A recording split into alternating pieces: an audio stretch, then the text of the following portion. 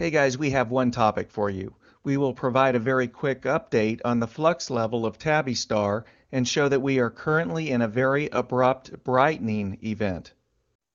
So this is a table of Bruce Gary's G-band measurements of KIC 846 to 852 and the corresponding centered 25-day simple moving averages. And this data runs from September 21st of 2017 to the present date. And this is a scatter plot of his G-band measurements.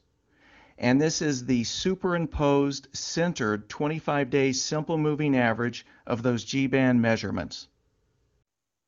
And this is the peak of the last temporary brightening event. And as you can see, we have just had a super abrupt brightening event that has taken the centered 25-day simple moving average above that level by 0.2% so far. And as always, guys, with this star, this was totally unexpected. And this is the same light curve, only zoomed out so you can see the last measurements that Bruce took. Notice how bright those last measurements were.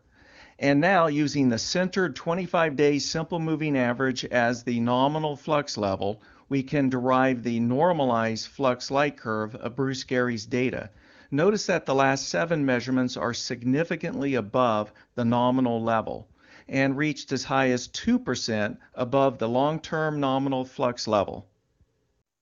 Since Tabby's team has not really mentioned much about this significant brightening event, we decided to check another AAVSO observer by the name of Barbara Harris down in Florida to see if this brightening was real.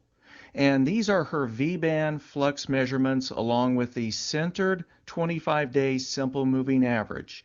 And this is a scatter plot of her V-band data, and this is the superimposed centered 25-day simple moving average of those V-band measurements.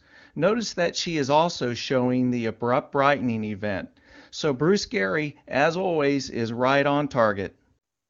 So the question is, what's causing the brightening, guys?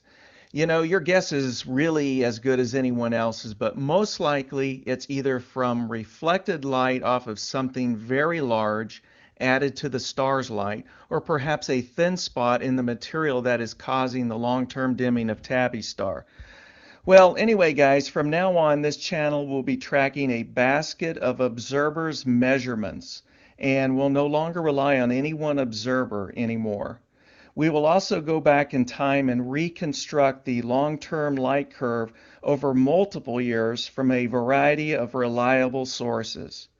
Well, guys, that's all we have. Take care, and we will see you soon.